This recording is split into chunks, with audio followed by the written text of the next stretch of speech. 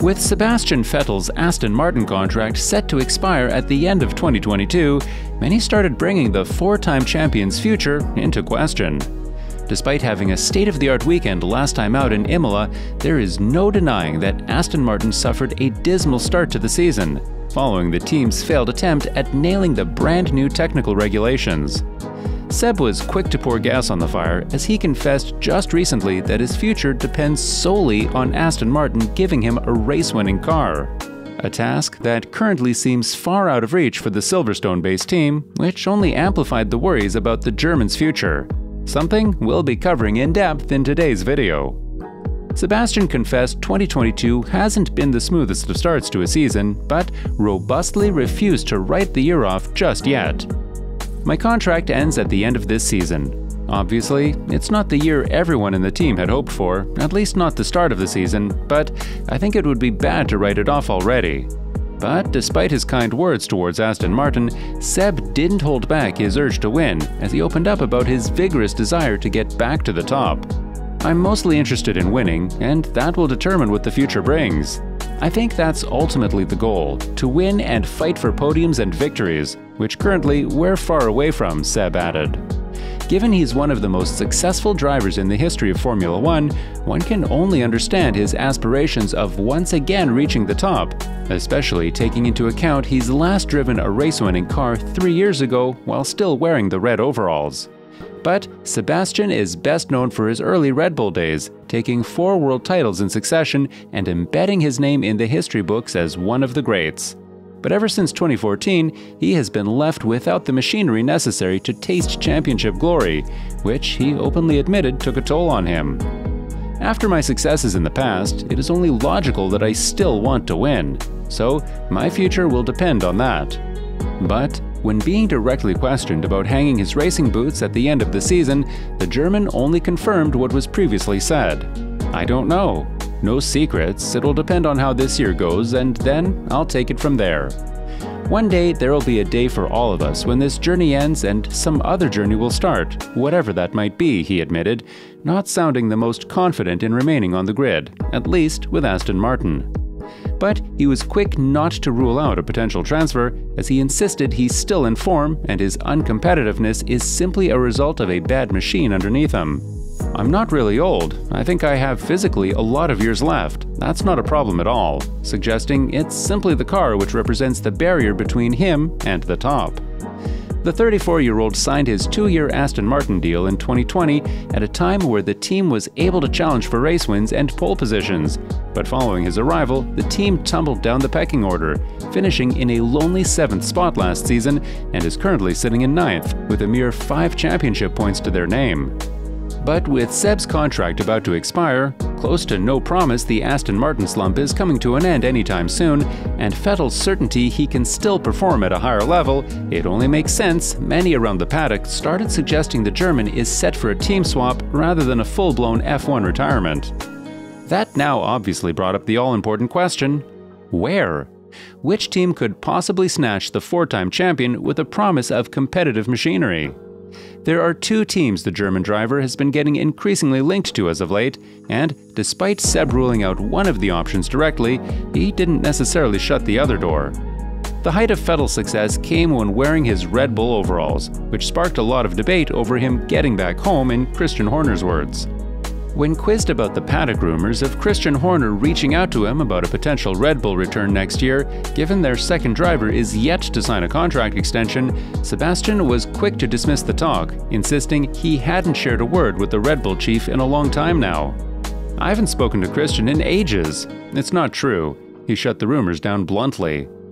But Red Bull's Helmut Marko, who is largely responsible for snatching up Vettel in his early days, made a shocking prediction, even suggesting that the former Red Bull driver could lack the motivation to finish the season with Aston Martin and could thus leave prematurely.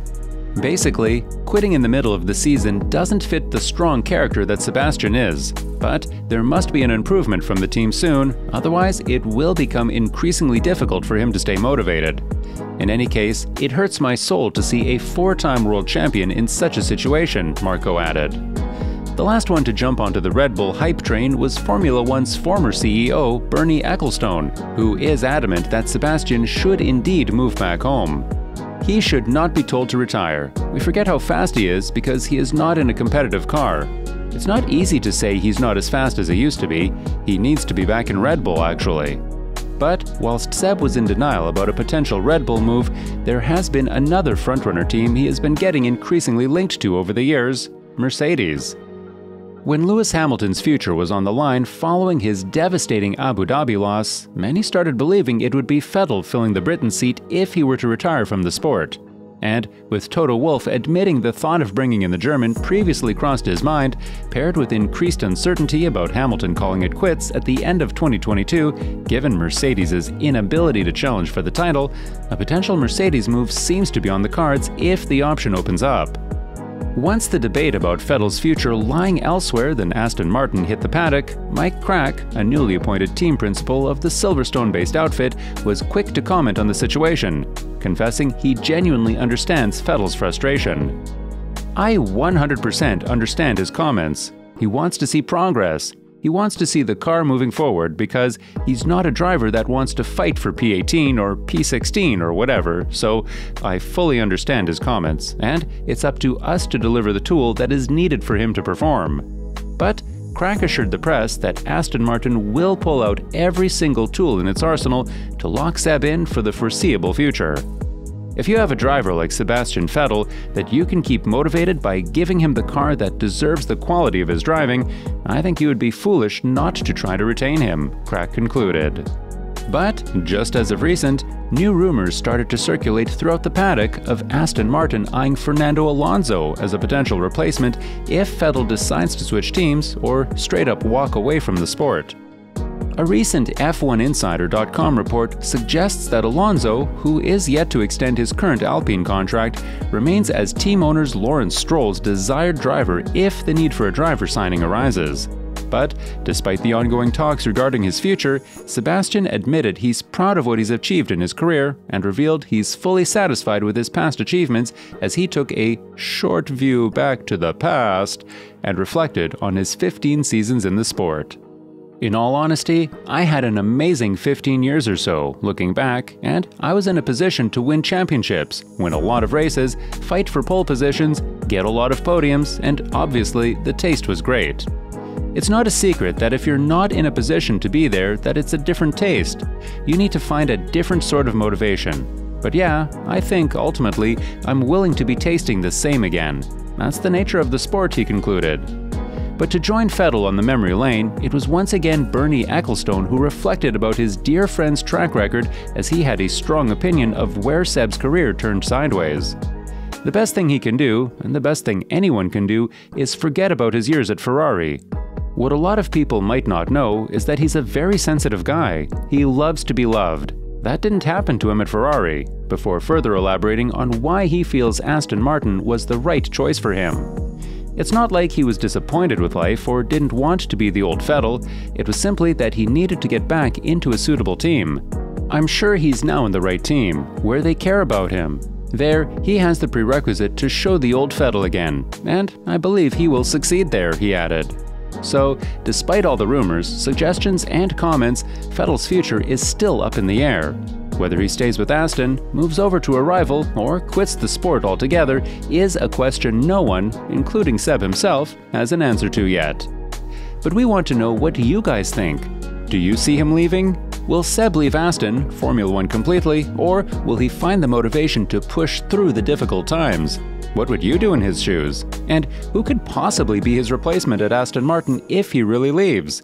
Let us know in the comments down below, as well as heading to our community section to vote in a poll regarding Seb's future.